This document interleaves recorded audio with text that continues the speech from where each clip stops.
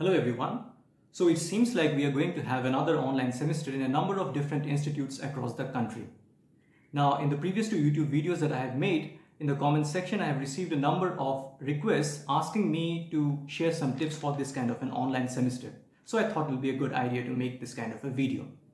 Now, before making this video, I went through YouTube looking at some similar videos sharing some tips for some online semester, and I noticed that many of them share excellent points, but they grossly miss out on a number of important points. So through this video, I wish to emphasize on some of those important points. These points I have broadly categorized into 4 parts. The first is the approach or the mindset that you need to have regarding this online semester. Next, how do you actually go about attending the classes, the mechanics of it. Third, how do you follow up those classes, those online classes. And fourth, how to deal with the assignments and tests. Very important. So let's first go into the approach or the mindset that you need to have.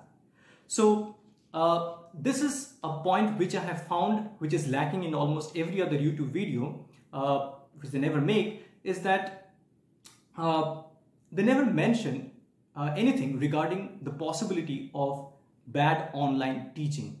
So this is not from your perspective, rather from the perspective of the professors. So you see, there's always the possibility that there will be some professors who absolutely do not care. They'll be extremely bad at teaching, and this is true whether the semester is online or offline. We are not talking about that situation. Okay. What I'm actually talking about is the problem that even if the teacher is actually good in a physical, real classroom, there is a possibility that he or she may not be very good in online teaching because of whatever reasons. Maybe he or she is not very technically savvy, or maybe he or she is having some other problems in conducting the online semester. It results in some kind of very bad teaching.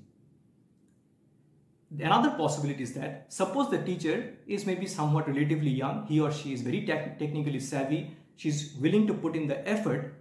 Despite all those best intentions, he or she may not be teaching very well, because you have to understand that in this new paradigm of online teaching, none of us are very experienced. We have barely like 18 months of experience, barely 18 months. Okay, so we are not very good at this ourselves. None of us are. Okay, so there is always the possibility that we are going to screw up. You have to accept that possibility, and when you actually go in for your online semester, if you see that you are facing difficulties because of the teacher not realizing some of your difficulties and problems and constraints, please make sure that you give some kind of constructive feedback or constructive criticism in a very polite way to your professor, so that because he or she is having the best intentions, they can actually improve. Next, this is from your perspective now, from the student's perspective, that there is always the temptation for students to goof off during an online semester. Okay, because they are not being constantly monitored directly in front of the teacher, there is always the possibility that they will goof off.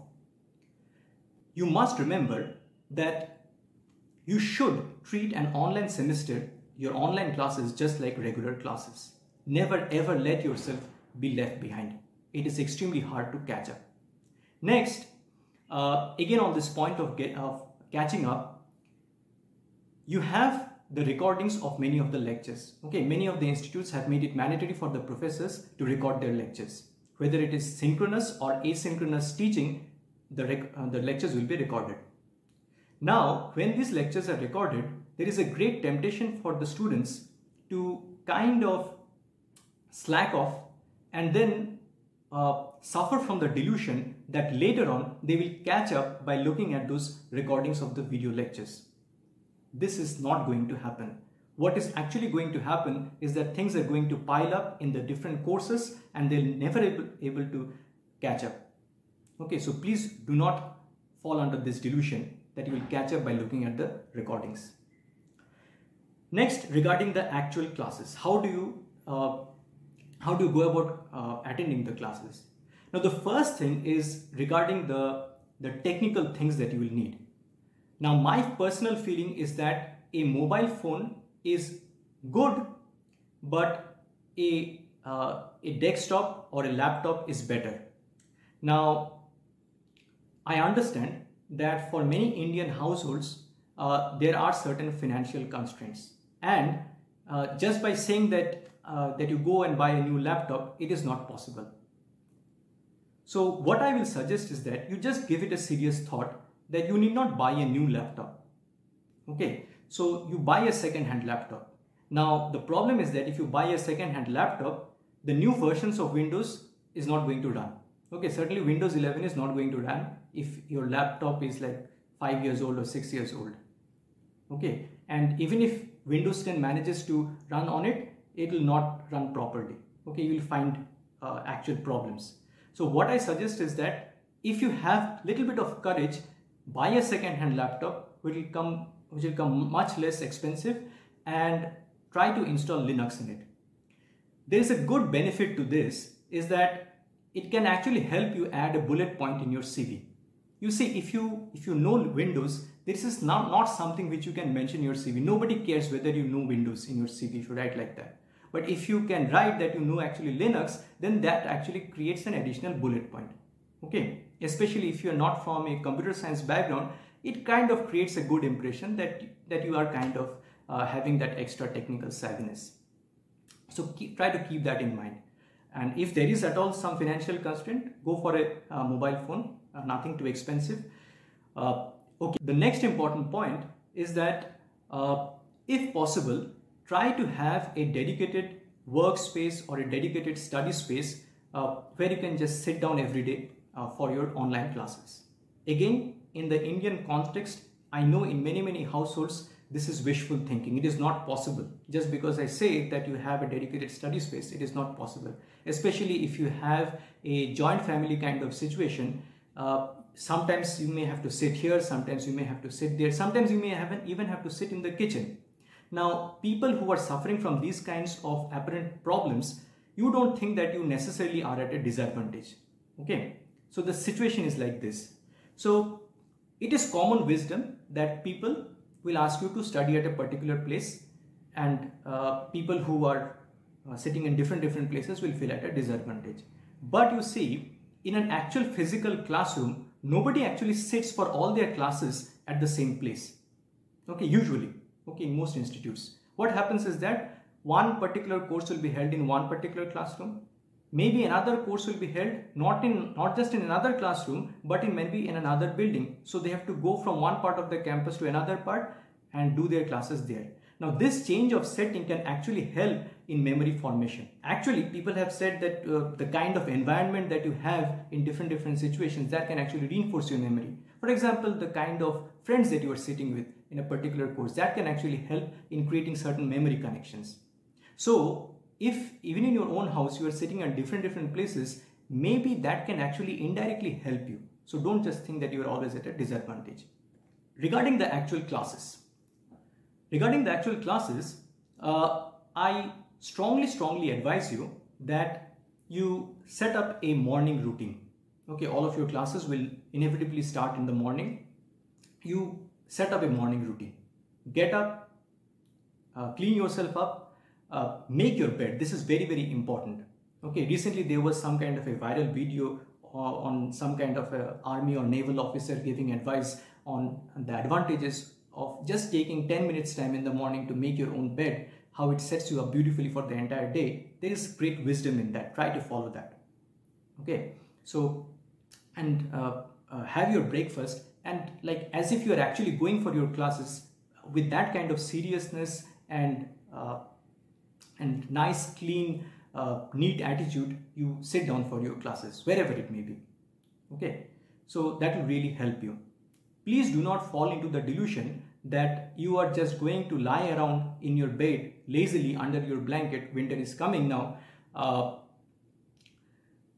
and you are going to watch your video by holding your mobile phone in your hand under your blanket. That is not going to help you. You can watch entertaining videos on YouTube like that. Classes you cannot attend like that. Actually, I mean, you can attend, but it is not going to help you. Next, when you are actually attending classes, even if everything is being recorded, make it a point that you sit down and take notes directly live in the classes, as if you are actually sitting in a physical classroom. This is very important. Okay. Please also make sure that when you are making your notes, keep separate exercise books or notebooks for different courses. Okay. I know some people can take it to the extreme, like they will have different color codes and different stickers and whatnot for these things. I'm not asking you to do that much. Okay, just keep separate exercise books for everything. Certain discipline is required for attending online classes. Actually, this advice of making different notebooks is actually true for offline classes also. See, I was always a student of offline classes and I tried both ways. When I first went to college, I tried to make a single copy for all the subjects because that was the cool stuff to do. I realized it doesn't work. Okay, it completely fails. It's a massive disaster. Okay, so if you are doing like that, let me tell you from first-hand experience, you are not cool, you are just stupid. Don't do it. Okay, telling from experience. Again, I will emphasize here that when you are present in your classes, be actually mentally be present in your class. Okay, when the professor is maybe asking something, try to respond to it. Okay, I know many of us are very, very introverted. We are unwilling to open our mouth in front of others, but try to push yourself just a little bit. Try to get out of your comfort zone a little bit. Try to respond. Okay. The good thing is that in an online class, nobody is seeing your face. So there is one less extra shyness to overcome. Just make your voice be heard. Try to ask the professor at least 1 or 2 questions a week. Okay. So that way you will also feel a certain connection to the subject. And once you develop that connection, I can guarantee you that you will automatically be able to focus and devote yourself more towards that subject and perform well. Next, I've mentioned about the importance of taking handwritten notes, but it is true that in an online semester there will be innumerable lecture notes, video files, PPTs, this and that will be shared by the various professors of the different courses. These will all be in digital format. Now, usually what happens is that in various institutes, you will have some kind of course management system like Microsoft Teams or Moodle or Blackboard or Canvas or whatever. And everything will be there in the cloud. Okay. Now, it is an extremely bad habit to keep yourself reliant on that cloud. Okay. My suggestion is that you download everything. You download everything to your computer or whatever system you're using. And keep your files locally.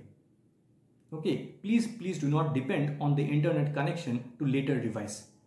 Furthermore, if you have the things locally, you understand that later on, when you pass out, you maybe need to come back to these things to revise. If you're in a core job, you will have the things ready at your hand. Okay, because once you pass out, you will no longer be part of that course management system like Moodle or MS Teams. Okay, so how can you access those if you are only studying from those things? It is always best to download those things locally. Now, this brings me to a very important point, which I have seen many of the current generation students lack, and which is that they suffer from an inability to organize their files properly. Okay, what they will do is they'll arbitrarily download everything, keep on downloading everything and dump all the files, everything in the downloads folder. Okay, things will be there, but if I ask them to just pick out a certain file from a certain week, they will have to rummage through it, ransack through the entire folder for 2-3 minutes even to find out one file. This is, quite a stupid way of approaching it. Rather, you in a separate drive or whatever file system you are using, make separate folders for the different courses, make different subfolders within that, like lecture notes, maybe tutorial sheets, maybe assignments to be submitted, whatever. Okay, so set up your own system. Okay, and I can assure you, if you look up on the internet, on YouTube, there will be innumerable such videos asking you to go for this kind of digital system and that kind of digital system. The only common thing that all of those suggestion advice videos have is that none of them will work for you individually. Different parts of them are very good, but the entirety of none of them will be good for you. So you set up your own system, be comfortable with your own thing. Okay, but keep them locally. Another very important thing is that once you have your system, once you have your files structure and everything, you must make it a point to keep backups. This is something which I always tell my students, certainly my PhD students, to always keep a backup.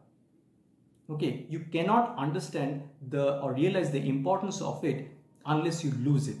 Okay, so maybe 1 week before the exam or whatever the important deadline is, you realize that somehow some kind of technical snag has happened and you have lost all your files. Then what will you do? Will you run around asking and begging all your batchmates for help? Okay, I mean, it's a disaster. Okay, don't do this. If you have a backup, you can quickly restore it. Next, regarding the assignments and tests. You see, in this online semester, for the professors, this is a big challenge, the evaluation process, assignments and tests. And they'll have to rely on some kind of an online system, maybe through Moodle or some other, I mean, there are assignments within Microsoft Teams also. So some kind of online system they'll be following, or maybe some kind of in-house system in the institute. Whatever it is, there'll always be some kind of deadline. Maybe at 11 PM on certain date, you have to submit something. Now, whenever you receive such a deadline, in your head, you always understand, I mean, you take the date, you take the deadline as -1 hour of that. So if the actual deadline is 11 PM, you think that the deadline is 10 PM. And try to submit your assignment or test or whatever the thing is by that time. Okay, the reason is that these online systems can somewhat be flaky. Flaky means something or the other will go wrong, especially at the last moment when everybody is trying to submit, something or the other goes wrong. Okay, I'm telling this from first-hand experience. It has happened many times. Only in the past year it has happened. Okay, so at that last moment, if you say that such and such technical problem has happened, no professor is going to believe you. Okay, they have other problems, I mean 100 other problems to deal with. They are not going to listen to you. Next, for online tests, what I have seen is that because we professors know that by the very nature of the online test, it is going to be open book and certainly open internet. I mean, you can look up everything, you can Google everything. It is certainly not a test for memory. We cannot set up our system like that. So the tests happen to be more and more difficult. So you have to be really proficient and good at your subject to be able to perform well.